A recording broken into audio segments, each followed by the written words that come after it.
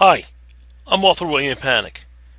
In this video, I'm going to show you how to enable BitLocker in Windows Server 2012 R2.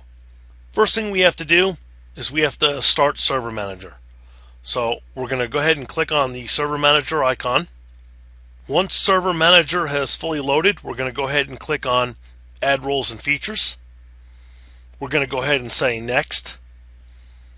This is a role-based or feature-based installation, so it's already set for that. We're going to say Next. Server A is the server I'm going to put this on, so that's perfect. So at that point, we're going to go ahead and say Next. At the Select Server Roles, we're going to go ahead and just say Next because BitLocker is a feature and not a role. So we're going to say Next. Then once the Select Features screen comes up, we're going to go ahead and we're going to choose the BitLocker Drive Encryption. Once I click on that, it's going to say I need to add some additional features. I'm going to add those features, and I'm going to go ahead and say Next. Then at the confirmation screen, I'm going to go ahead and check the box that says Restart.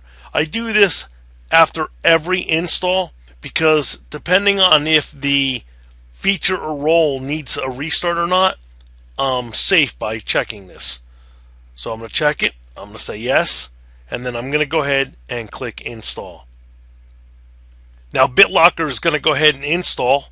While it's doing that, I'm going to stop the video and then I'll come back once it's complete.